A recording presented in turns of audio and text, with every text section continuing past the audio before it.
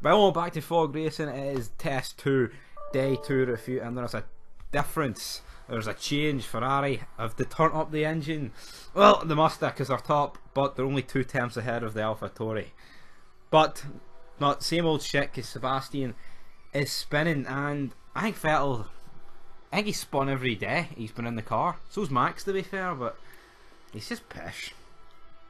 Nah, it's going to take more than top of the testing times, like, for me to believe that Vettel's back. Again, none of this shit really matters, and well, like, Hamilton's last, but I mean, who's really reading?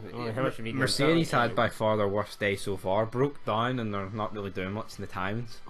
And also, that Vettel time is 1.1 off what Bottas did last week. I mean, 1.1's a fucking lot of time. Like, I don't know. I mean, there's only so much you can look into this. We won't really know until yeah, till Australia comes along. But at least you can say Ferrari look better than what they have been doing. And the Undertaker's just appeared at Super Showdown. So I mean, if anyone gives a fuck, you know. I don't know why we're mentioning that here. I don't know why I mentioned that. Just trying to bury the channel like the Undertaker and the shovel. Anyway. Aye, man, quiet day in testing. Not a lot happened. Lewis Hamilton probably won't be too happy, but Merc don't break down. Like, that's as big as it gets in the testing world. Ocon said Renault aren't that good. Weird. Say the actual guy coming for the team and saying that.